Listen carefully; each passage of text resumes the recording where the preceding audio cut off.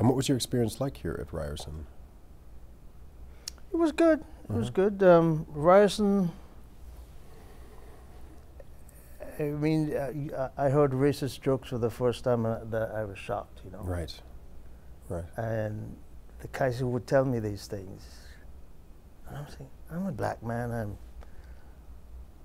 with a thick accent. They'd ask me things like, so where are you from, St. Vincent? So you live in a thatch hut? A grass hut? Right. So how do you get from one island to the other? You walk across a bridge. Wow. Stuff like that, Really? you know. So I'm thinking, well, this is a British country. I mean, you'd think people knew more about stuff than. Anyway, you find out later on that there aren't too many people know as much as you do. You know, because we educate ourselves and we read. I used to read. I knew James Bond stuff. I had read all the stuff that was extant when I came to Canada in 1964. So Goldfinger wasn't new to me. You know? Right. Yeah. Exactly. Yeah.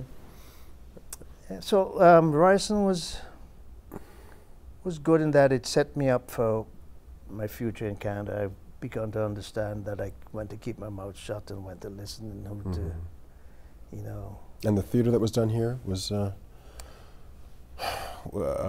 was the quality of it? What were some of the things you remember about performing here in that show?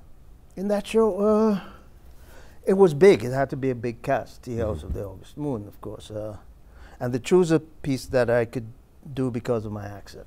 Okay, strange sounding, whatever. And there was chickens in it and a dog. I learned how to deal with animals on stage. They had animals on stage in that show? Really? Yeah. Okay. Well, on the Jeep, traveling, you know. Okay. So it was fun. But my time here, I enjoyed. I played soccer, like I said. Everything but goal. I was like the star of the Ryerson Rams. Ryerson Rams, right. And the Ryerson Rams did well that year? Reasonably well. Yeah, good. So, okay, so you get in the National Theatre School, and what was it like moving from here to Montreal? Moving from here to Montreal was cold. Very cold. I remember the first time being frostbitten on my way to school, standing on St. Lawrence waiting, and this constant wind. Got to school in the morning, and I can't figure this air is burning me. You know, this air is just burning me. Somebody looked at me and said, "Your air is red. What's that?" I told him, I said, "You've got frostbite." From then, years after that, the air would hurt every time it dropped below freezing temperature. So. Right. But theatre school was another good experience. I met a lot of people. Who were some of your teachers there? Duncan Ross. Okay. He was the head of school when I applied and got in. He was a great teacher. Great guy. Jeff Henry, Louis Spritzer, a lot. But one of the people who did an exercise, there are two people of note that did exercise with us. One was Jacques Lecoq. Right. He came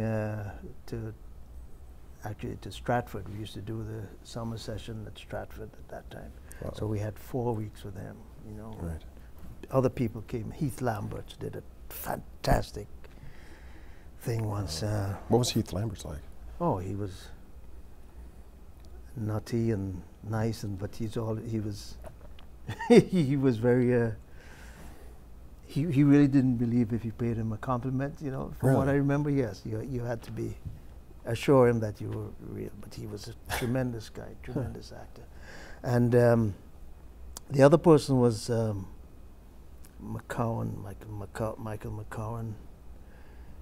He had directed on the West End in England and Schofield and people like that. He was head of RADA or something. Okay. There's a book on voice and speech by one of the foremost authorities in that now, where he did the foreword on it. Oh, okay. But Shakespeare, he was once in an exercise preparing for this end of year thing. I did something. He said, "But Ardon, where did you get that? Where did you come?" I told him, just read what I was given. It led to that. And so he said, "You know, that's the great thing about Shakespeare.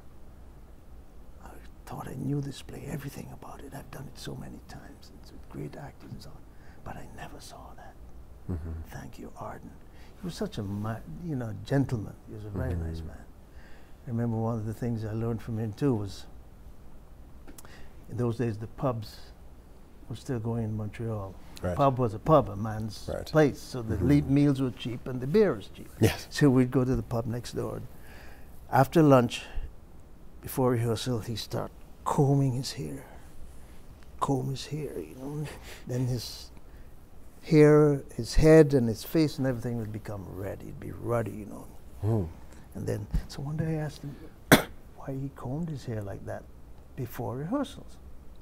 He said, well, you see, Ardon, after having a good lunch and a drink or two, you tend to get sleepy, and drowsy. So by doing that, I get the blood rushing to my head and it wakes me up. I do that before I go on stage. And it works? I brush my hair and comb my hair. Okay. Yeah. Maybe I should do that. Maybe I should do that now. You don't need anything like that. No, I just had a big lunch. But that's interesting. Now, what was Lecoq like? What was working with him like? He spoke French. But when he spoke, he tasted the words, right? So when he spoke them, it was like you were also tasting what he's tasting. Right. So even though you didn't speak French or had a smattering of some of it, you understood what he was doing in his demonstration and everything, which is the essence of mime. Right. Right. And it wasn't funny. It wasn't ha-ha demonstrating. Which when you incorporate that into your acting, you're being your center, and he taught about being a neutral man, in that you throw off all that other stuff and go directly to the point. And you could do all the other stuff after with the masks and everything like that, but you get the essence of the character, the essence. And theater is about the essence, It's almost like poetry that you